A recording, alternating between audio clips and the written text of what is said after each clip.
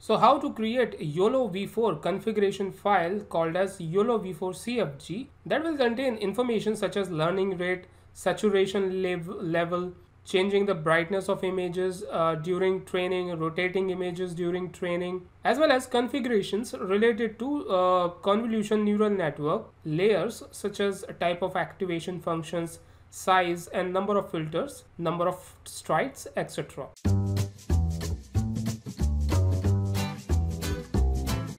Folks, Nitin here and this is the AI University channel. In this video, we are going to see how to create a configuration file that contains specific useful parameters that are used for training and testing purpose. If you have trained CNN models in the past, then you must be aware of these parameters such as learning rate, data augmentation for creating flipped, scaled images, etc. We will be setting up those kinds of parameters in this configuration file for training and testing images before we train our custom object detection model.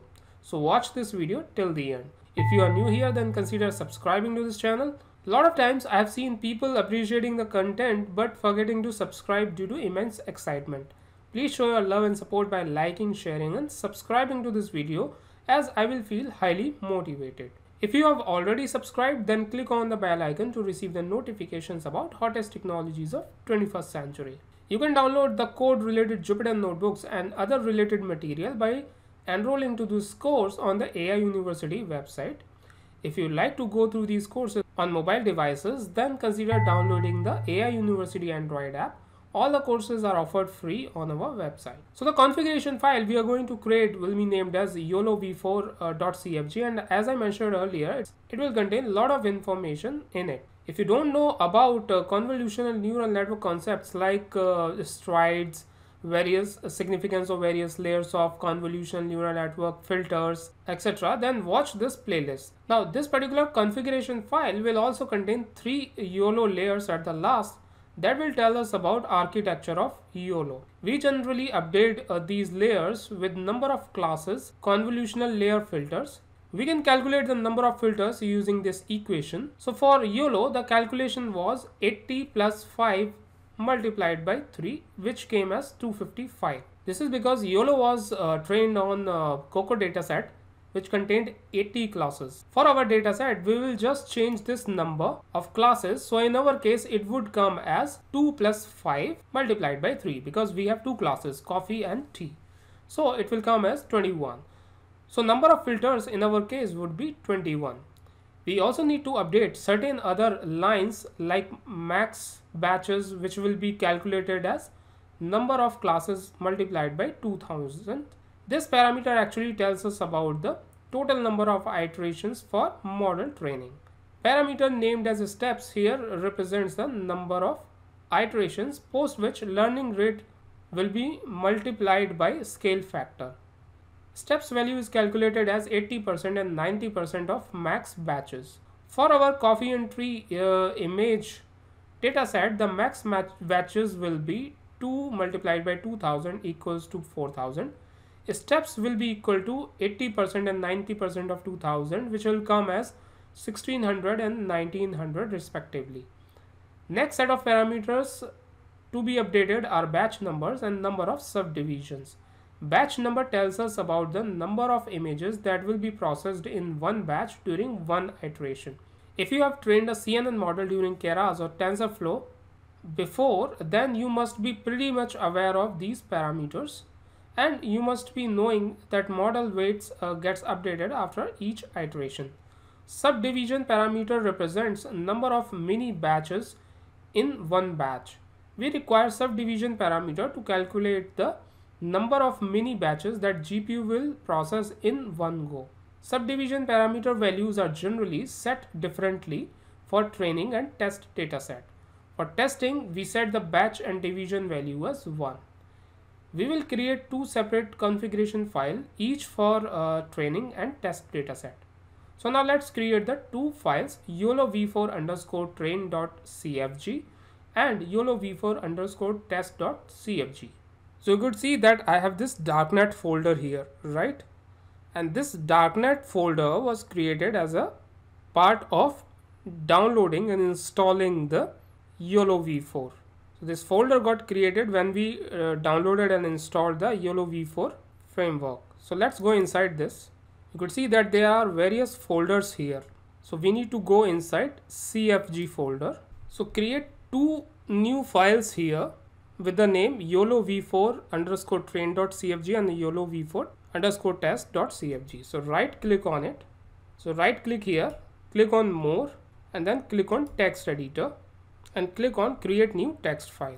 So you can see here right now the name of this file is untitled.txt. So click here and then name it as YOLOv4_train.cfg. Now open this existing YOLOv4.csv file and open with text editor.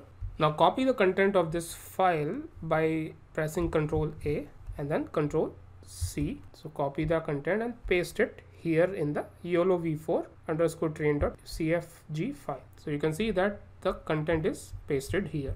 Now we need to update the content of this YOLOv4_train.cfg file according to the dataset we have. Now let's update the following parameters. For the batch parameter, we will keep the value as 32. Subdivision will be kept as 16. Keep all other parameter values as default values for this block. Now move to the next block where we have max batches and steps parameter. So this is the max batches. Change the value of max batch parameter to 4000 since we have two classes and 2 multiplied by 2000 is equals to 4000. So 4000 here. Now change the value of steps as 1600 and 1900, which is 80% and 90% of max batches value. So once we do that, we need to make changes in the YOLO and convolutional layer. So let's move down at the end to look at 3 YOLO layers. So we are at the last. So this is the first YOLO layer. Change the number of classes to 2 since we have 2 classes only, coffee and tea. Then scroll up, change the number of filters as 21 as we calculated using the formula and which came as 21, right? Then scroll up and locate another YOLO layer. So then we have this YOLO layer, change the number of classes to 2 and the corresponding filter value is 21. Okay, let's move up again and locate the third YOLO layer. So this is our third YOLO layer. Change the number of classes to 2 and the corresponding convolutional filter value is 21 and click on save to drive. You could see that the file with the name YOLOv4_train.cfg has been created here in the CFG folder of darknet. Let's close it. So now let's right click once again, create one more CFG file which will be named as YOLOv4_test.cfg. Click on create new text file.